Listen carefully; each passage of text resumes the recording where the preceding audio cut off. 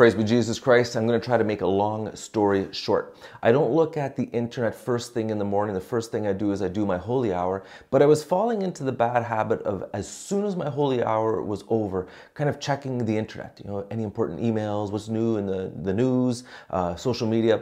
And I knew, like, Scripture says there's an appointed time for everything. And going straight from prayer to the internet, there's other things I need to do first. So I knew that this kind of bad habit was something that would take a little more than just trying to snap out of it, because oftentimes I felt like, oh, this is, something I really need to check, right now. This is important, and I was lying to myself. So what I decided to do is to go back to my sparkly star system of establishing good habits. I've been doing this for years, and I actually thought, you know what, if I'm going to do this, let's put together a little book. That's where I came up with the Sparkly Star Notebook. So this is why I created the Sparkly Star Notebook.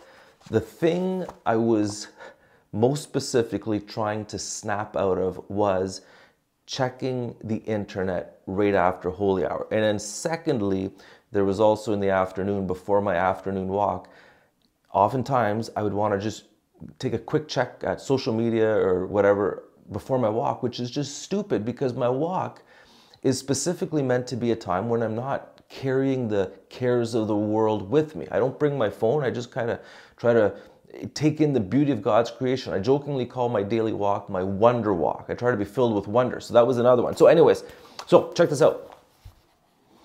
You see that after holy hour, if I don't look at the internet after holy hour, I give myself a star.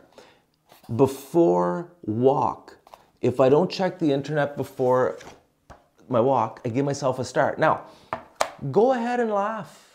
Go ahead and say, oh, that's such a childish thing. This is the deal. It works.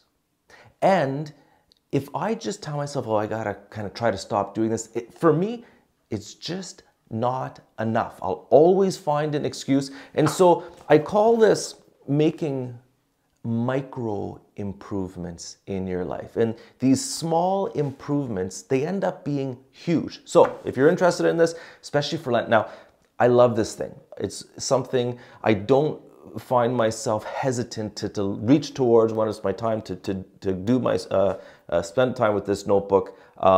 So if you want a copy, pick it up on Amazon. You can find stickers at most stores and also online.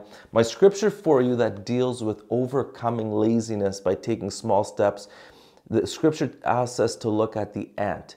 Ants make their beautiful sand castles by moving one grain of sand at a time, slowly. It's a phenomena. Scripture says, go to the ant, O sluggard. Study her ways and learn wisdom. Viva Christore.